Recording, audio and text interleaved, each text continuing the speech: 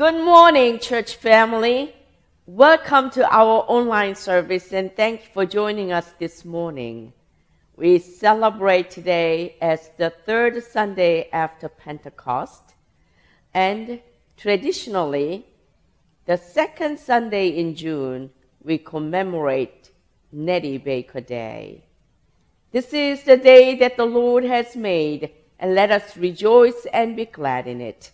Let us begin our service with an opening hymn, How Great Thou Art, hymn number 77.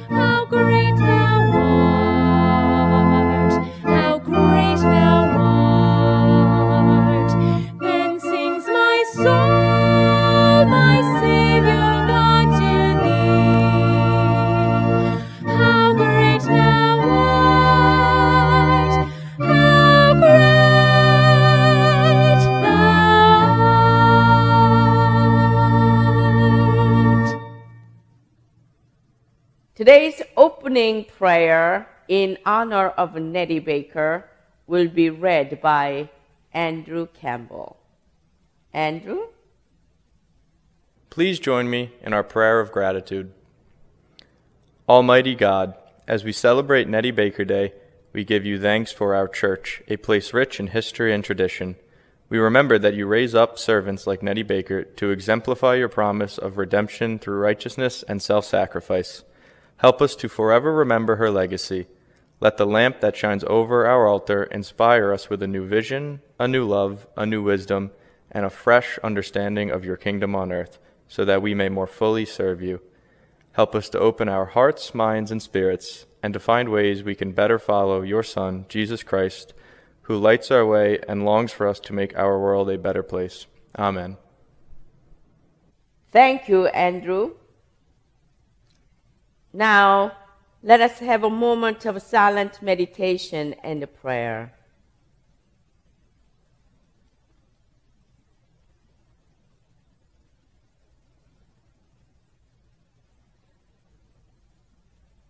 Hear the words of assurance.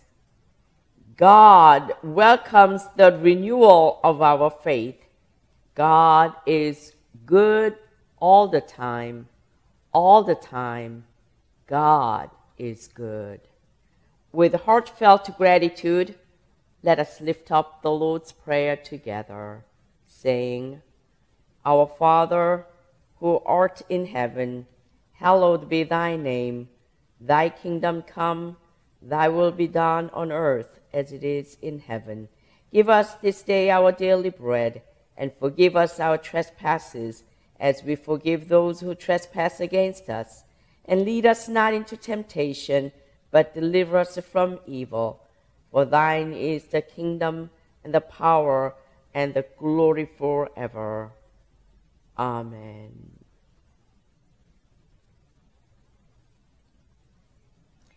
Today's anthem, In the Cross of Christ, will be delivered by Deborah Shield and Heather Edwards Wilson. Deborah and Heather.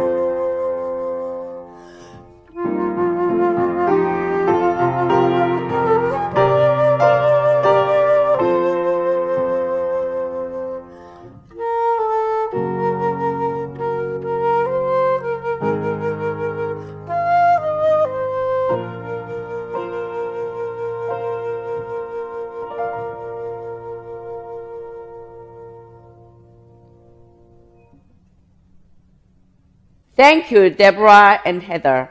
Thank you. Now, let's share our joys and lift up our concerns and prayers. Our virtual New York Annual Conference is almost over. All business parts are done, and we have an ordination service this afternoon. Here are some concerns and prayer requests. Bill Wall had a medical procedure done for his heart last Friday. We continue to pray for his full recovery. Please continue to pray for all these friends for their speedy recovery. Tom Siobhan, Bruce Smith, Helen Mulvihill, Carolyn Ferry, Joan Schmidt, Rosemary Heiserer, Dorothy Lindsay, Sun Bose and her brother Chung, and Ileana Surf and her family. Let us pray. Almighty God, on this glorious Sabbath day, in joyous expectation, we celebrate today as Nettie Baker Day. We not only dedicated the fresh flowers in memory of her, but we also dedicated our hearts in memory of our Lord Jesus Christ. Through this rich legacy of our church, help us to practice and renew our discipleship each and every day. At this time, we lift up prayers for our families and friends who who are suffering and are seeking your wisdom, guidance, and a healing touch. Lord, please stretch out your arms and embrace their tired body and wounded heart. Help us, O God, to be the agents who faithfully work on your behalf. Bless all those unsung heroes and angels who dedicate their lives in order to save others. O Lord, we pray for the leaders of our churches, our nation, and our world. Let them surrender their own wills, egos, and prides to you, and be humble to listen to the cries of people wholeheartedly. We all needed to change. God of the prophets, you call us to speak truth with love to a reluctant world. Give us courage, passion, wisdom, strength, and faith in you. With hope and visions, we implore to Jesus Christ, our Lord and Savior. Amen. Today's children's message will be delivered by Alyssa Schoenemann from Germany. Alyssa? Good morning, children. It's Miss Alyssa here today, sending you a message all the way from Germany again. I hope everyone is doing well. Today I'm going to give you a children's message for Nettie Baker Sunday. Now, if you're watching the service with your family, you probably heard about Nettie Baker's story and why she is so important to our church family. And you know that Nettie Baker and her story are very special only to our church family, only to the United Methodist Church of Lake Ronkonkoma. So I think it's kind of cool and that's kind of special just for us. That's what we get to have, just for us. I wanted to share with you a short Bible verse that you're actually going to hear probably sometime in today's service. So I'm going to share that with you now. I'm going to read it out. It is from Luke 21, verses 1 to 4. He looked up and saw the rich putting their gifts in the treasury. So imagine like a treasure box. And he saw a poor widow, so a woman whose husband passed away, put in 2 copper coins. So imagine like a dime or a penny. And he said, "Truly I tell you, this widow has put more than all of them. For all they had contributed out of their abundance, but she, out of her poverty, put in all the living that she had." So all of the rich people, well, they put a couple of things, right? And they either kept it for themselves or barely gave anybody anything. And this woman, who was very poor, decided, well, I'm poor already. I'm going to give whatever I have to those who need it. So, for example, the church. And this is very similar to Nettie Baker's story. Now, Nettie Baker gave all that she had because she loved her church family so much. And I've gotten to know many of you, so many of you over the years, and I know how much you would do also for the church family. So as we celebrate Nettie Baker Sunday, and also as we celebrate the last day of Sunday school, it always seems to happen, right? Nettie Baker Sunday is always on the last Sunday of Sunday school as well. I want you to think about all that Nettie Baker did and all that she gave for our church. And I want you to think about what you do. What do you do to help your church? Do you sing in the choir? Do you volunteer at events, either on Sundays or other days of the week? Do you work your spiritual brain up here every day or every week by going to church events or going to Sunday school or confirmation class? Whether online or in person right now, as you know, that is also giving to our church family. Now, I want you to take this summer and do a little reflection, right? Reflect in your mind. What have I done for my church family? What can I do next month, next year, years from now? As Christians, we will never stop spreading the word of God. And as long as you have God in your heart, in Jesus' teachings, right, in your soul to guide you, you will never stop finding ways to be a part of our church family, just as Nettie Baker, right? We still remember her to this day. Decades ago that she passed away, but we still remember her because she was such a valuable member and she gave as much as she could, right, to our church family. Now, I would like to close today with a prayer. So, please put your hands together and pray with me. Dear God, thank you for giving us Nettie Baker. She was so special to our church family and gave everything she had because she knew the value of service, fellowship, and tithing.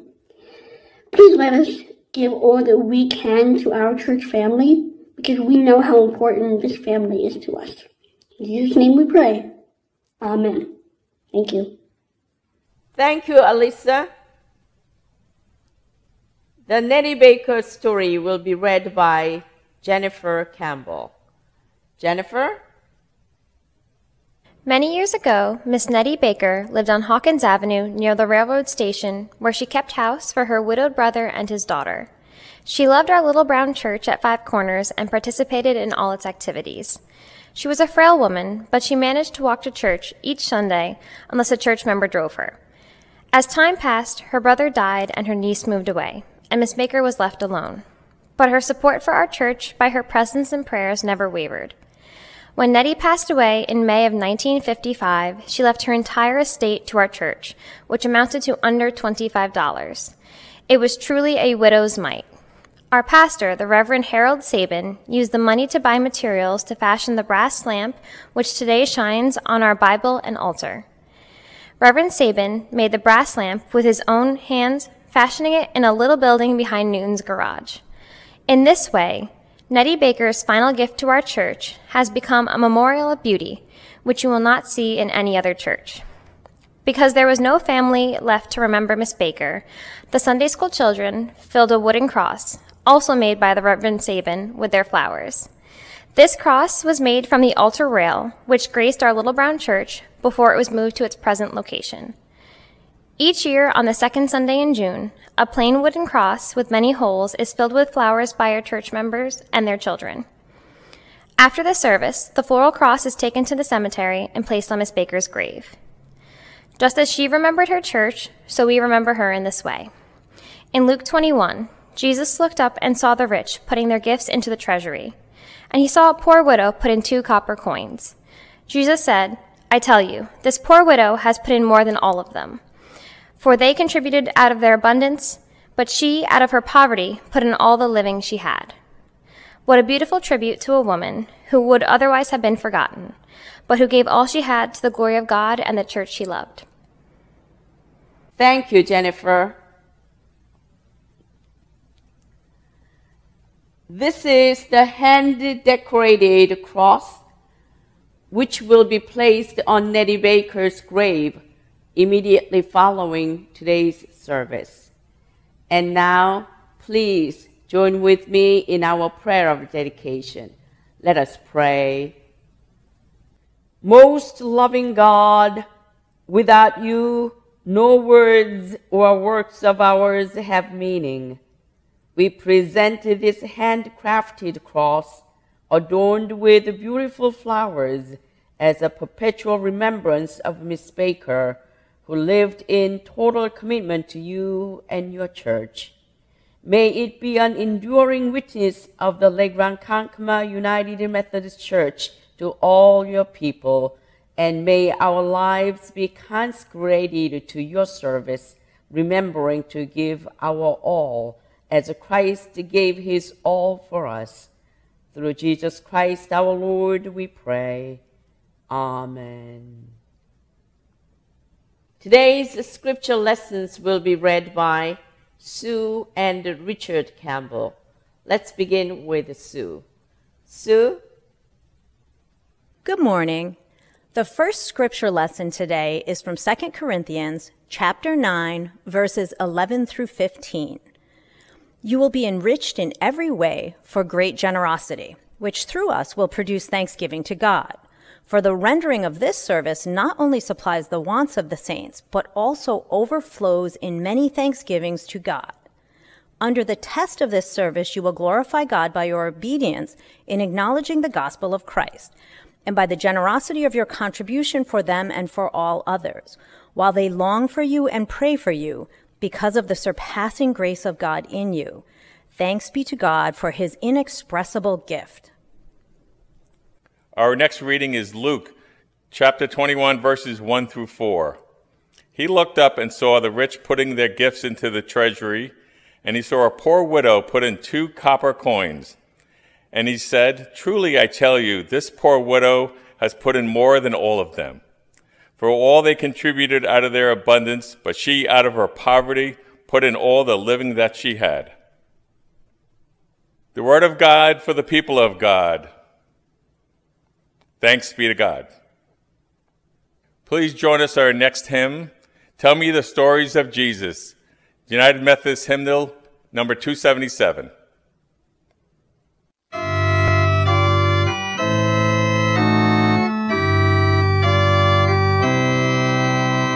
Tell me the stories of Jesus, I love to hear. Things I would ask him to tell me if he were here. Scenes by the wayside, tales on the sea, stories of Jesus, tell them to me. First let me hear how the children stood round his knee, and I shall fancy his blessing resting on me. Words full of kindness, deeds full of grace, all in the love light of Jesus' face. Into the city I'd follow the children's band, waving a branch of a palm tree high in my hand. One of his heralds, yes, I would sing loudest hosannas, Jesus is King.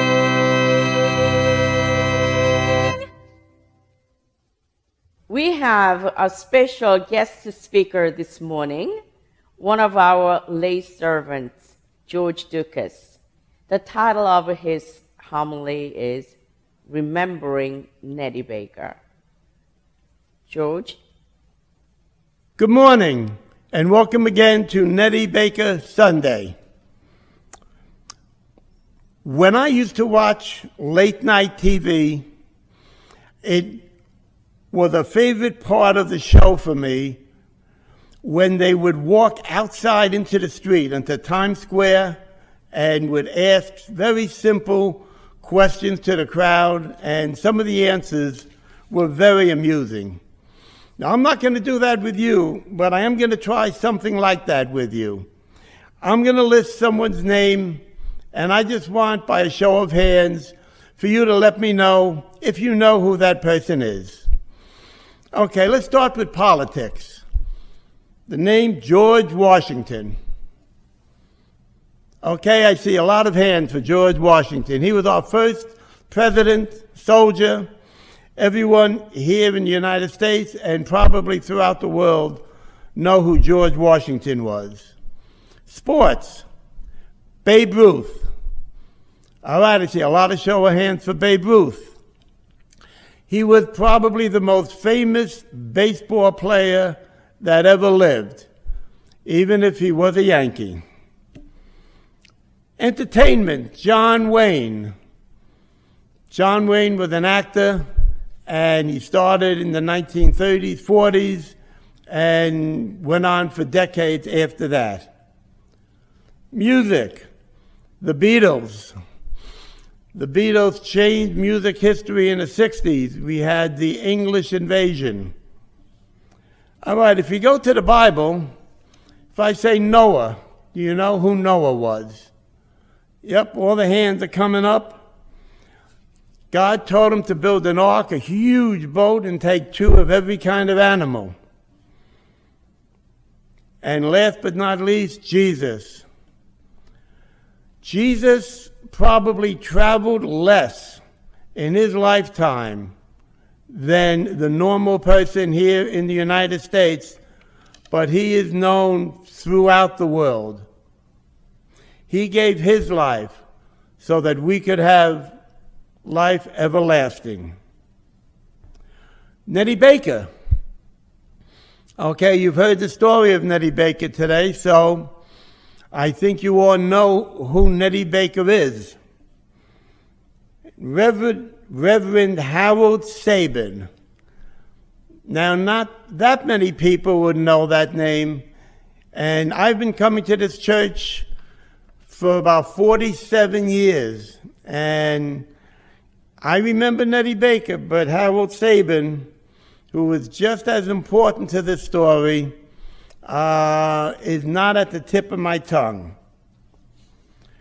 So how many people outside of this church do you think remember hearing about Nettie Baker or Reverend Harold Sabin? I'd say practically none. So what was so special about Nettie Baker? So let's go back in history. 1955, I moved from Davidson Avenue in the Bronx to 205th Street in Hollis, Queens. And in May of 1955, Nettie Baker died. I was 4 years old. We're not sure how old Nettie Baker was when she died, but when she passed away, we still talk about her every year. We honor her every year. Why do we do that? What was so special about these 2 people? Well, we honor her memory by our thoughts, prayers, and flowers for the last 56 years. So let's see what we know about Nettie Baker that made her so special. We're told she lived in Ronkonkoma, kept house for her brother and her niece, and a lot of people did that then. It wasn't that special. And when her brother passed on, her niece moved away, she was all alone. But she loved our little church here in the Five Corners and was an active member. She lived near where the Long Island Railroad is located, which is very close to my house. And she walked to church every Sunday unless she could get a ride. Would you walk that far to church? I mean, there was no cars, there was no Ubers, there was no cabs to take. She had no choice but to walk. So when she was alive, she gave everything to our church with her support in all the activities, her prayers, and her donations. Now, she was not a wealthy woman. When she died, I believe she donated more than anyone has ever donated to the church. She left her entire estate valued at $25. Now, back in 1955, that was worth $243.89.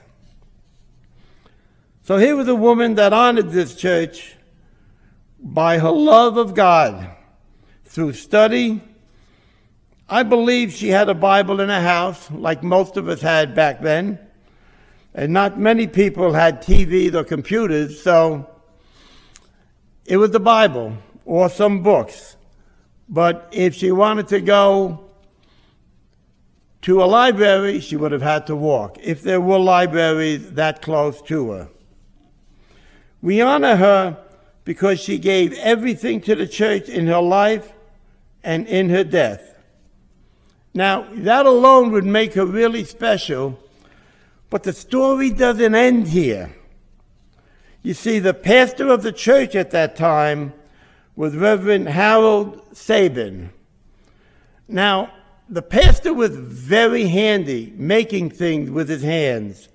So he took that $25 and bought some brass, and behind Newton's garage, which used to be on Portion Road but is not even there anymore, he made a lamp that now hangs in our altar above the cross. Nettie Baker had no family left to remember her for all her good deeds. So the Sunday school children filled a wooden cross, there was holes in it, also made by Reverend Sabin, from the altar rail of the church, and filled it with flowers that is placed on her grave the second Sunday of June. Because of these two people, we are reminded what Jesus taught us when he looked up and saw the rich filling the church treasury and a poor widow putting in only 2 copper coins. Jesus said, "Truly I tell you, this poor widow has put in more than all of them, for they all contributed out of their abundance, but she, out of her poverty, put in all the living that she had." One of the scripture readings from today was from 2 Corinthians 11 through 15. "You will be enriched in every way for great generosity, which through us will produce thanksgiving to God." The best way to thank Jesus is to try and live the way he taught us. And when he was asked what the greatest commandment was, he said, "You should love your God with all your heart, with all your soul, and with all your mind. This is the greatest and first commandment. And the second is like it, you shall love your neighbor as yourself." Do we follow Jesus' sample to us as to how we should live? Do we thank God for our life every day? I try to, but fail more often than I wish to say. I am thankful just to be alive every day. I've gone through a lot in my life, and I've been blessed by God. I have a wonderful family, my parents, my relatives, my wife. We are happily married, coming on 49 years in December. I've got 3 lovely children, 6 grandchildren, good friends. But I've survived a quad bypass, a stent, a need for a pacemaker and a defibrillator, and a stroke that left me with no lasting effects. Again, I'm happy every day just to be alive.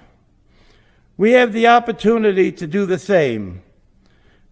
Give through our prayers, study, and actions to the church to honor God and Jesus, who gave up his life so that we may have everlasting life.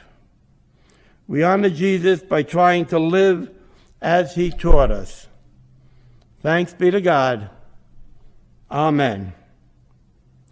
Please join us in our closing hymn, "We Walk by Faith," number 2196.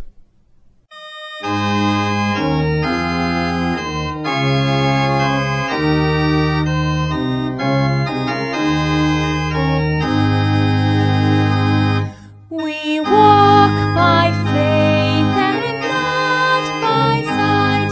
No gracious words we hear of him who spoke as none has spoke, but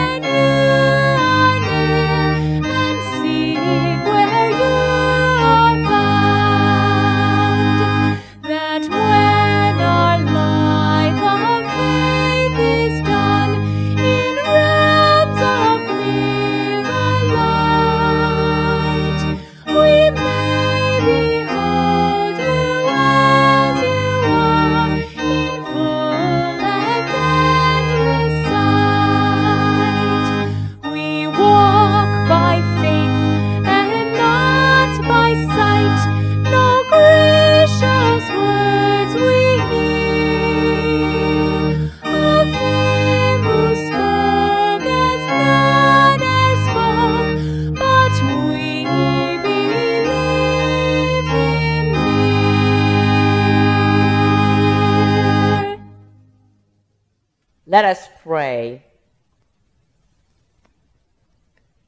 People of God, go forth in the power of the Father, Son, and Holy Spirit. Proclaim the gospel throughout the earth. Serve God with gladness in deeds of justice and mercy. Go in peace. Amen. Now, I'd like to make a few announcements. I would like to thank those who, in 2021, continued to send in their weekly contributions. If you have not donated in the past, please consider donating to the United Methodist Church of Lake Ronkonkoma. During this difficult time, your financial help will be very much appreciated. There is an urgent need for healthy blood donors. To make an appointment, go to www.nybc.org or call 800-933-2566. Thank you. Our church is happy to announce our Loaves and Fishes Soup Kitchen is now open every Tuesday at 5 p.m. To better serve the community, our emergency food pantry will be open this Tuesday, June 15th, between the hours of 3 p.m. and 5 p.m. Our food pantry needs the following items: chicken and beef broth, cans of chicken, boxed milk, laundry detergent, paper towels, toilet paper, and tissues. Our thrift shop, Martha's Place, is now open Monday and Tuesday, Friday and Saturday from 10 a.m. to 2 p.m. Come and see our selection of summer apparel, housewares, jewelry, and keepsakes at bargain prices. I'd like to express my deep gratitude to Campbell family, George Dukas, Deborah Shield, and Heather Edwards Wilson for participating in today's service. My beloved congregation, summer is approaching very fast. Children will be out of school soon. Enjoy this beautiful spring weather. Until we meet again, please take good care of yourselves and be well. Shalom to you and goodbye.